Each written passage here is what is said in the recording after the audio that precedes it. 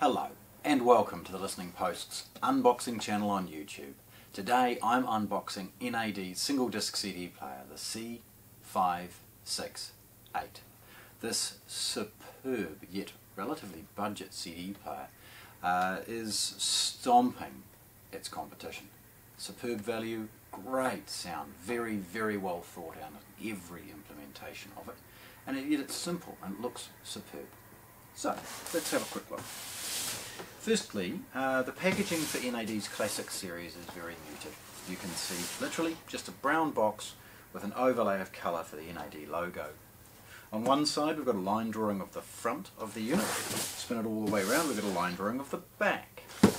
On both ends we've got model and serial number information, both in scan codes, and a little bit of information about packaging, etc. Now this box has been opened by the distributor, a New Zealand power cord put in, but of course we're opening it as it would be exactly as you would receive it in your home. Okay, the top. Now it is just sellotaped closed. It's worth noting that the original factory staples appear to have been removed, so you'll see that sort of classic imprint there.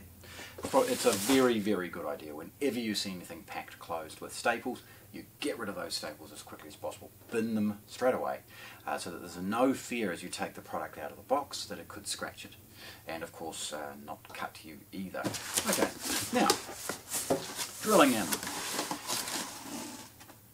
Firstly we will see a basic setup guide. Now this is just how to plug things in. It's not a lot of information, it's where the power cord goes, how you get the information out, and the fact that it's got a couple of digital ins, out. Some very rudimentary freebie interconnects are supplied. These are simply here to check that the damn thing works. Don't expect this to be the performance level of such a good CD player. And there are some AA batteries for the remote control. There's a New Zealand IEC power cord and NAD's semi-universal remote. The remote control operates all of NAD's CD players.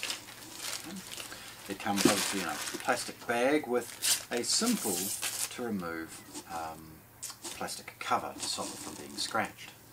The remote is elegant. The batteries slide across the bag, giving it a nice even weight, and it sits well in the hand. You naturally move to the play, stop, pause, skip forward with the thumb, whether it be with left and right. So it's well thought out as far as that goes. The CD player is protected in some closed cell foam, and if I pause and just rock that forward, the simplest at this point is to just take the box, get rid of it, and concentrate on getting rid of the foam that protects it in transit. Now, the CD player is protected by an oversized plastic bag, which is sellotaped closed. Very straightforward as far as opening that bag, just a simple nip,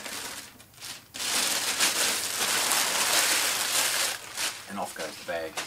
Now the front display and the bits and pieces are then protected by a simple enough cloth protector. It's one of those sort of semi-polished cloth bags sort of things, and it means that the front is going to be undamaged in any form of transit. And looking at the front, firstly it's part of NAD's classic series. It means that it's got this muted sort of gunmetal grey / black sort of colour. It's got the curve fronts that match the rest of NAD's system. In the top right we've got NAD's logo, and beneath it is a simple contact close for the purposes of turning this on and off out of standby. You have a single slot load. It's a lovely quiet tray, and it has a very rudimentary display. The display's brightness can be changed both from the remote control and the front button marked display. Opening and closing here, source selection. This relates to selecting between the USB and CD drive. Display as I mentioned, and then you've got the ability to fast forward through the tracks backwards and forwards. You've got play, stop, pause, play, pause here, and then skipping forward and backward in a rotary encoder.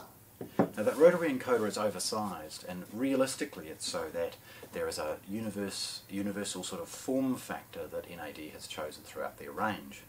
Their preamps, their stereo integrated amplifiers, etc. all have a rotary encoder in the same place, and they line up brilliantly when you stack them. So it's lovely to see that their attention to detail as far as that has trickled down into a very modestly priced CD player. Again, hang around for some photographs, because what I'll do is I'll grab one of NAD's amps and I'll photograph it with it so that you can see that design element. Spinning it around, you will see that the unit's not very deep. It doesn't need to be. Looking briefly at the top, you'll see some hex bolts that are used. This is again a design element. It gives a very rigid support of the lid, removing or at least reducing any potential chatter from the lid itself. At the back, I guess this is where the magic happens. We've got traditional left and right analog RCA outputs, clearly marked left and right, and colour delineated with red and white. Towards the centre, we've got the digital outputs. The separation implies that from a circuit topography perspective, the digital circuits pass through first and then of course through to the analog. There's both an optical and a coax, and they're clearly labelled. There's a 12 volt trigger, and this is for the purposes of simply turning this unit on and off as you would turn on and off the additional amplifier in the system. And then an IR in for an external control of some kind, whether it be a repeater system or a home automation system. Beside that control, we have an emulation of the scan barcode and a little bit of voltage and safety information associated with that. Over the far side, we've got a 2-pin IEC power socket, 230 volts for New Zealand. Okay, so there we have it. NAD's single disc CD player is 24-bit. It's got a Wolfson DAC on board. It's lovely. Really, really affordable, high-performing CD player. So there we go. NAD C568 CD player, unboxed here at the Listening Post in Christchurch, New Zealand. Thanks for watching.